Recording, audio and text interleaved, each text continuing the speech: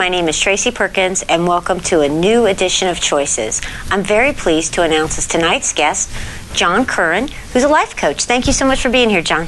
My pleasure. I appreciate the invitation. Now, you have a much longer title, so you should give that to me because I shortened it. Did you? I do a little bit of everything. I'm an author, life purpose coach, teacher, and inspirational speaker. And I work with business owners and also individuals to help them connect with their life purpose. So how did you, walk me through it, how did you get into this? Well, I've worked in the medical field for a number of years, and I enjoy doing that. But I've also found that I've always been interested and studied people who have been really successful. And I was curious about, well, what makes them different than anybody else, and what do they do? And I started to delve into it. I got more and more interested. I found out a lot of them had coaches, people like Tiger Woods and all these famous people. And I thought, geez, you know why? I love working with people. I love bringing out the best in people. And I thought, why the heck not go and get certified? And so it was a discovery process for me. I had to go out, learn a little bit. I did some research, did the due diligence, looked at different programs, and I found one where I could, get certified. And I ended up becoming certified as a practitioner and as a master coach and as in NLP, which is neuro-linguistic programming. I mean, how do you start with somebody? Well, typically I spend about 90 minutes with the person initially with the first coaching call, because that's kind of an exploratory session where I take a look through a series of questions and a series of different tools I have. We look at the physical, emotional, financial, relational, and spiritual areas of a person's life and say, okay, what areas is your most priority? Where's your big priority right now? And then we kind of laser focus on that. I mean, we eventually get to all 5 areas, but we start out with kind of looking at it from a real big picture. Then we go in and we really laser focus on that one area. Let's say the big area for a person might be finances. Oh, and then you take care of the financial, and then all of a sudden they say, well, I'd like to lose a little extra pounds, I'd like to be in better shape. I feel like I don't have maybe a spiritual connection with others or with my higher power or God or whatever you want to call it, and I want help with that. What can you? And so you, as a life coach, you kind of go one by one by one. Think of the life coach as kind of your GPS. It's like you have a GPS in your car. Yeah. It's an easy analogy to think about. Well, say you don't know where you're going. You might be going the wrong direction 90% of the time, but the GPS gets you back on track. Well, a life coach does the same thing. It really helps to course correct you. My personal philosophy is the relationship that you have with yourself is the most important relationship that you'll ever have. Because if you have a good relationship with your inner self and with yourself, then you're going to also have a good relation. You're going to project that out into the world. That's just my personal. But if they came to me, like part of the questions that I ask in the exploratory sessions will tease out that information. So if I was going to work with you, for example, in the course of our conversation of me asking you certain questions, it will tease out that information where it'll say, oh, well, I have issues with my mother-in-law, or I have issues with my spouse, or I have real issues with the work relationships, or I have issues, or maybe my self-esteem isn't where, because that's a big thing that I work with people, because 80% of success is really the inner game of success. The other 20%, in my opinion anyway, and a lot of other successful people, is the technical aspects of what you want to do it's something that's a skill that can be learned.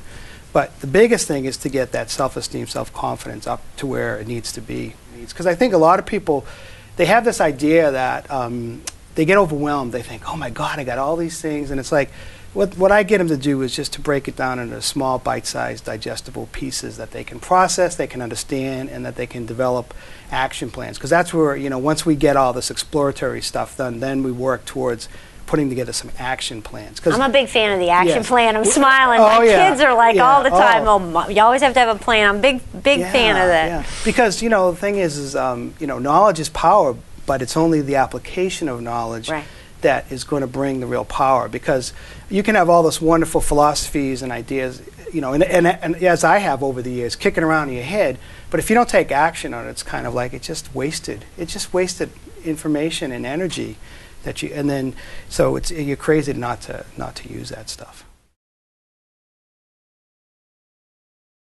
if I was working with somebody that had an issue with smoking or drinking or whatever, and they had some bad habits, they know they need to change, I'll work with them on that. So then the physical could be weight loss, could be just changing some bad habits, and looking at why they keep repeating the same thing over and over. You hear the old famous saying, insanity. The definition of insanity is doing the same thing over and over again, and expecting different results. Well, that's what a lot of people in the world do, and the reason they do it, quite honestly, and we've all been, I don't like to use the word guilty, but we've all been kind of guilty of it in a sense, because we do things unconsciously. It's just that we get into these habits. You get up in the morning, you get your cup of coffee, you take a shower, you have your routine, you do your certain things, and it gets comfortable, and you do that all the time. But then all of a sudden, you realize, well, maybe these habits aren't serving me anymore, so I need to look at doing things a little different. And with a lot of people, they're not likely to change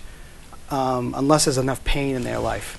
If they're facing a life-threatening illness, and like I've talked with smokers over the years, and they say, oh, I knew I should have quit, but then finally one day I ended up intubated on a ventilator, and I could, and I went through hell and back, and now I've decided that was it. That was their bottom line. So everybody has a different bottom line.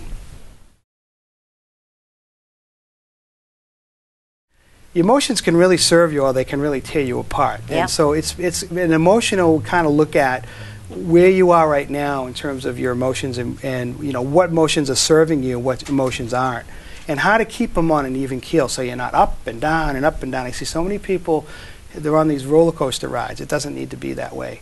And sometimes just having a coach, which I like to think of a coach as kind of like an anchor, like an anchoring point, is they can call you up and say, oh, I'm having these challenges, and it might be, maybe they're all stressed out and emotional about something, and maybe it's just they need a little organization in their life. Maybe they need time management, things like that. I mean, that's not always the answer, but you get to know, and so a lot of it is just knowing yourself, and a lot of it, I think, too, is self-awareness. I always like to use the philosophy Wayne Dyer has is, I can either be a host to God or a hostage to my ego. Think about that one for a second. Yeah, that's a good point. Host to a God or a hostage to my ego.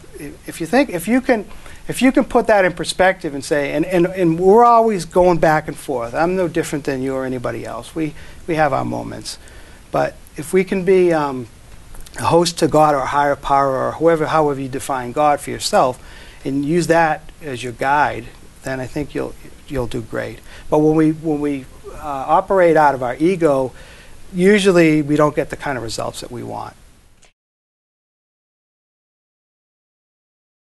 To watch someone, to see where they are when they first come in, and then you work with them, say 3 months, 6 months, 9 months, a year, and then you see the growth.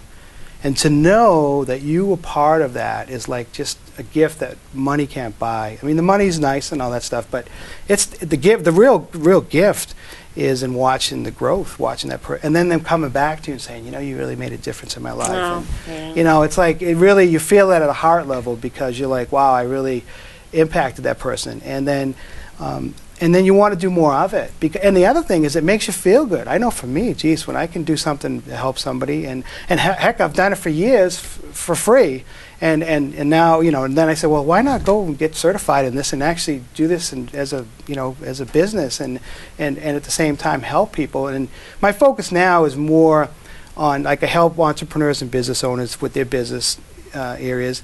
But I also really work closely with individuals that want to connect with their life purpose, because I think, to me, that's a really important issue. I see so many people in the world today that are going to these jobs they hate, and they're miserable, and they want to.